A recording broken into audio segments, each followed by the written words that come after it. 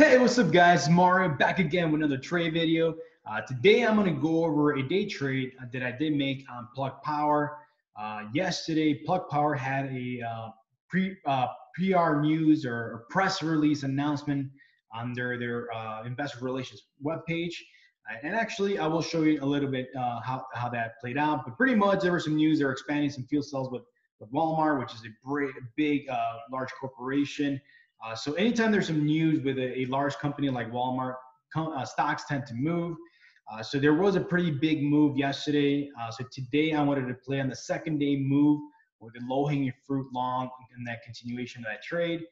So I'm going to go over that day trade today and kind of explain overall the daily chart, the news, and the levels that I got in and where I exited for my profit. So hey, don't forget to smash that like button, subscribe to this channel. Let's get started. Let me share my screen. Okay.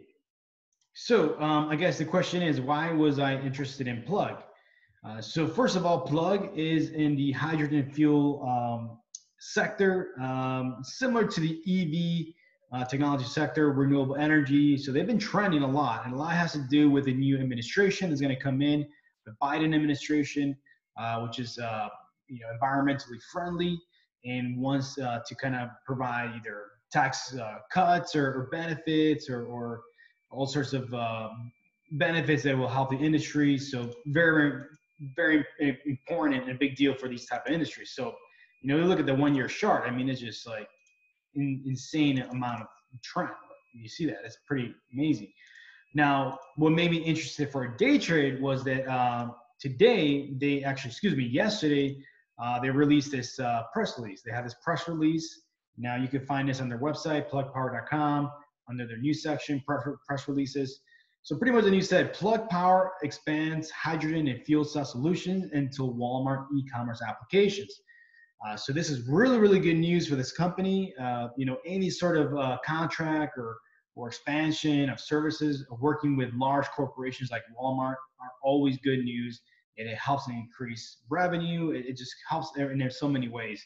So that was big news. So if you look at the chart, the daily chart, that was in this day actually. There was some pretty decent amount of volume right here, where 49 million shares were traded. And if you look at the intraday chart, it had a pretty big spike, especially pre-market. There was a lot of volume, so that was nice. And it had just pretty much a opening range type of move in the morning. When it opens. So I'm more of a second day type of trader. I find that to be my bread and butter. For me, it's easier to day trade those type of setups. So I didn't day trade it yesterday, but today I felt like, hey, there's an opportunity. There's an opportunity. The news looks good.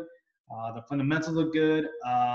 The stock is trendy, so everything looks pretty good for a second day move. So my thought process was like, okay, I'm going for a second day move. Any pullback to the midpoint, I'm gonna get in.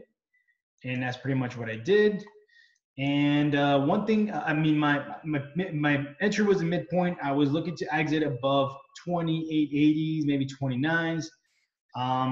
Based on my risk, it started testing the 28, and it created a double bottom right here. When I saw this double bottom, I was like, okay, confirmation is going to be break of this high right here, around 2830s, and also break of the volume weighted average price, which is this purple trend line, and I'm going to add in. So I did add in once it broke, and I took my profits at 2860, all based on my risk reward, and that was pretty much it. Now, very different from the last time I traded a Plug under the same type of setup. I actually bought in the midpoint, but it didn't hit my target. And it hit like a very major resistance level, similar to this one, 2870s. And I stopped out. It stopped me out, on the lows. So this time I decided to add in confirmation. And when I added to confirmation, it allowed me to take my profits earlier based on my risk reward.